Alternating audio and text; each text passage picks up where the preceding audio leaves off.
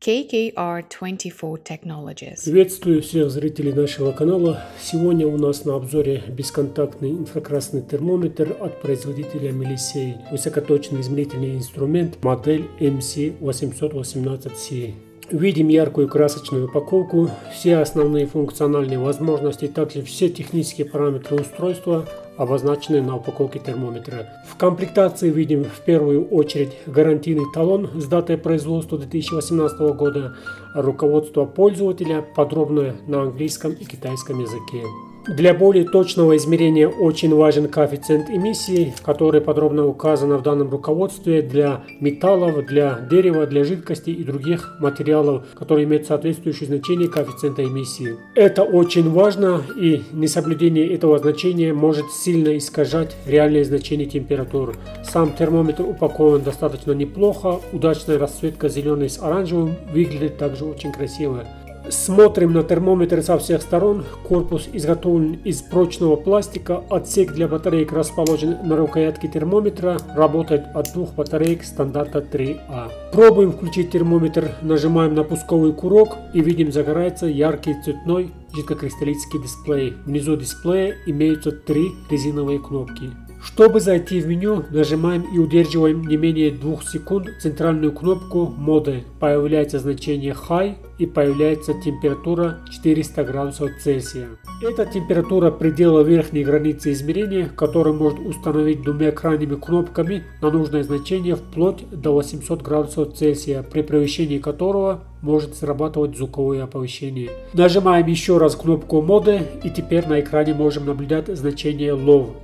И также значение температуры минус 50 градусов Цельсия, то есть это уже температура измерения диапазона нижней границы. Соответственно, боковыми кнопками мы также можем выставить любое желаемое значение нижней границы измерения. При понижении и достижении заданного значения снова будет срабатывать звуковое оповещение. Нажимаем снова кнопку моды, и появляется значение 0,95. Это коэффициент эмиссии, который можем установить от 0,1 до 1 степени излучения в зависимости от выбираемого объекта измерения излучения. Нажимаем еще раз кнопку моды, и появляется возможность выбора измерения градусов в Фаренгейтах либо в градусах Цельсия, которые у нас в России чаще всего применяют в системах измерений. Удерживаем кнопку моды и выходим из меню настроек. Однократное нажатие на кнопку моды, как можем наблюдать, на экране включает и отключает 12-точечное лазерное позиционирование. Это создано для удобства наведения на объект измерения, но существенно экономит заряд батареек при отключении этого индикатора позиционирования. Это очень удобно при работе с крупными либо с мелкими объектами. В целом хочу сказать, что данный инфракрасный термометр получился очень даже неплохой. Дизайн больше всего радует глаз. Что касается жидкокристаллического дисплея, то он достаточно яркий, удобный и интуитивно понятный. Отличные углы обзора дисплея и, самое главное, хорошая контрастность, которая позволяет одинаково хорошо видеть днем и ночью. На боковой стороне термометра нанесены 2 этикетки. Первый — это тип применяемый лазерного излучателя и мощность, но предупреждение о том, что лазерное излучение небезопасное. С другой стороны, этикетка говорит о том, что прибор позволяет измерять от минус 50 до 550 градусов Цельсия. Хотя, если верить прибору, то почему-то в нем заложена максимальная температура 800 градусов. Ну и оптическое фокусное расстояние у него 12 к 1.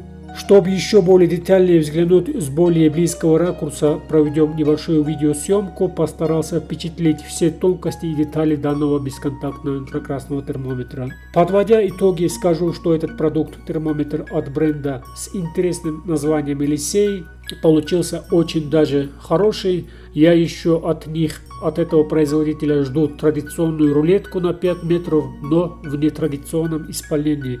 В этот раз в рулетку встроили дальномер. С большим нетерпением жду, когда приедет, и сделаю для него для вас большой интересный подробный обзор. Напишите также в комментариях, что бы вы хотели увидеть в следующем ролике. Друзья, если вам понравилось видео на нашем канале, ставьте лайки, подписываемся и комментируем. Всем спасибо большое за просмотр и всего доброго. До новых встреч.